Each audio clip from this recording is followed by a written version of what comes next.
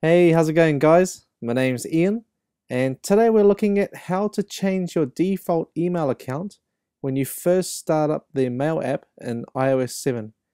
And you're probably thinking to yourself, what does this mean? Let's just jump into Mail and I'll show you. At the top there, we've got iCloud, but what if I don't want iCloud to be first? What if I want another account to be first in here? All we have to do is just go to the Edit part at the top of the screen.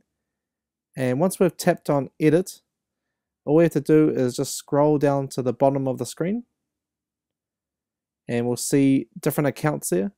And I want my Gmail to be the first when I launch the app. So what we do is we make Gmail the top account there. And if we back out now, and I'll restart the Mail app. So let's relaunch now. The Gmail will be the first one now because that's at the top of my accounts list. And the reason behind all this is because this is the one I want to use the most. I use Gmail the most and not so much iCloud. So I hope this has helped you out in your email accounts and sorting out which one you want to put up top. Thanks guys for watching this tutorial video, and make sure you click that thumbs up, that helps my channel out heaps, and subscribe for more future videos.